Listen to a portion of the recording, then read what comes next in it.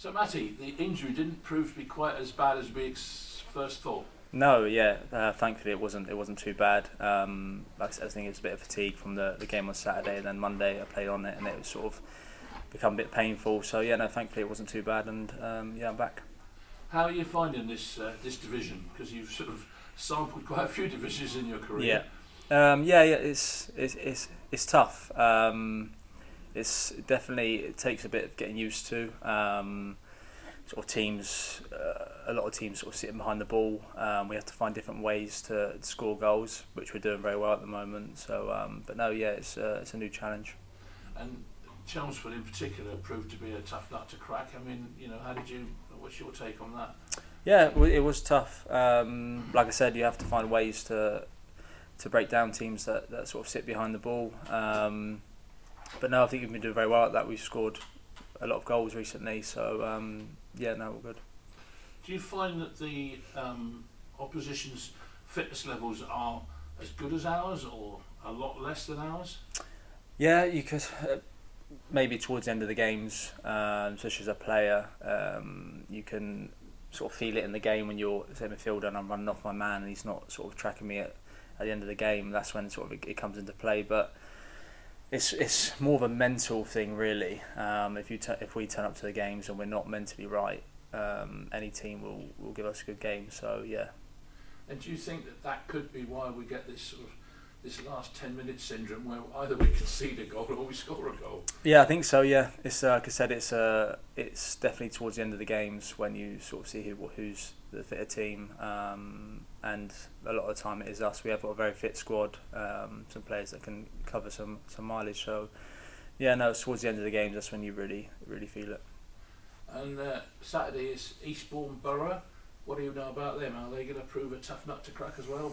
Yeah, every team's going to be difficult. I think they've won their last two, I think. And like I said, every club or team that comes here, it's going to be a big game for them. We're going to have a good crowd. But no, I'm really looking forward to it. Do you think that the level of the crowd is proving a definite sort of 12th man for you? Because we're getting pretty good crowds at Hughes Park, and then 800 on Tuesday night. It's pretty good. Yeah, definitely. Tuesday night was brilliant. The atmosphere was unbelievable. Like you said, it's the 12th man, even at home. Every week, well, every time we're here, it's just brilliant. It's nice to go out there at home. I personally love home games, purely just because of the fan base. So, yeah, no, it's been really good. And last question for me, really. Obviously, you prefer playing on grass, I'm guessing, because you play on grass here. Does it cause that much of an upheaval when you've got a plastic pitch to play on? It is difficult, I think. Like you said, those teams that do play on artificial, they probably train on it all week as well, so they're more used to it. But yeah, definitely I prefer grass. I think if you ask a lot of players, they would prefer grass. So, but yeah, no, it's just like I said, it's a different challenge again. Well, best of luck Saturday. Cheers, Eddie. Thank you. I'm actually coming to watch you this Saturday. Oh, nice, so. Brilliant. Matt, Mark Cooper referenced sort of the extra minutes and the schedule as a factor in the injury you picked up. All the extra stoppage time that's coming into the games at the moment, how are you finding that, and does it make a difference to you as when you get on the bus at the end of the games? Yeah, definitely. When you get on the bus at the end of the games and you wake up the next morning, you feel it. But I'm not too bad because it's a big part of my game, getting around the pitch, and I like to do that. So, but yeah, I think the Saturday, Monday just come a bit too quick. But no, thankfully the injury wasn't too bad. And Tuesday night, you made a few friends, particularly in the second half at Weston. Yeah.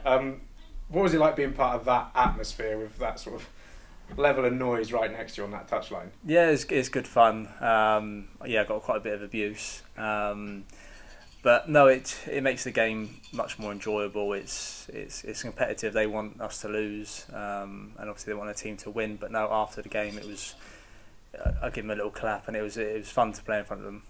And bit of change in midfield lately, where Morgan Williams sat in behind and sort of the base of the midfield. Are you surprised at how well he seems to have adapted to that role? He seems to just be able to play everywhere. Yeah, no, I'm not really surprised. He's like you say, he's one of those players that you could probably stick him anywhere, and he'd do a job. But no, he's done really well there. Definitely the defensive side. I think he sort of anchors that midfield really well. Sort of obviously what Coops does as well. So yeah, it's just different options to have. Competition in the middle, which is always good for us players. And I think Josh Alver's first start as well on Tuesday. What were your thoughts on playing alongside him? Yeah, no, he did really well. It would have been tough for him. He hasn't played in a while, but no, I thought he did really well.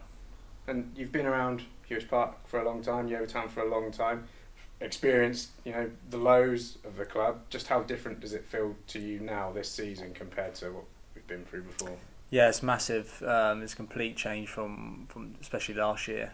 I think in the summer I had lots of conversations with Martin when he took over, and the gaffer. I was really excited to re-sign. I'm happy I've done that, and I'm looking forward to what we can achieve this season. And last one from me. You missed out last weekend.